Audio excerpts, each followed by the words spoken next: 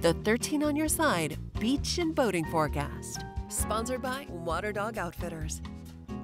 Hey there, West Michigan meteorologist Michael Behrens here with your latest beach and boating forecast. As we head through the rest of Friday, expect pretty good conditions. Waves of about 1 to 3 feet over Lake Michigan. Those waves even calmer as we head into Saturday. We'll see plenty of clear skies and sunshine to enjoy the lakeshore with. We'll expect waves to mostly be around a foot, maybe as high as 2 feet as you head up toward Ludington and the Manistee area. When it comes to the water temperatures, we'll be in the 60s and 70s heading into the weekend. Of course, the warmest water on the southern end of the lakeshore. Really not a bad day to get out and enjoy. Onshore temperatures will be on the cooler side though as we head into Saturday. Expect mid 70s to right around 80 degrees for temperatures as we start the holiday weekend.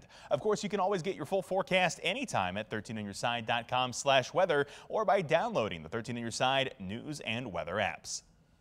The 13 on your side beach and boating forecast. Sponsored by Water Dog Outfitters.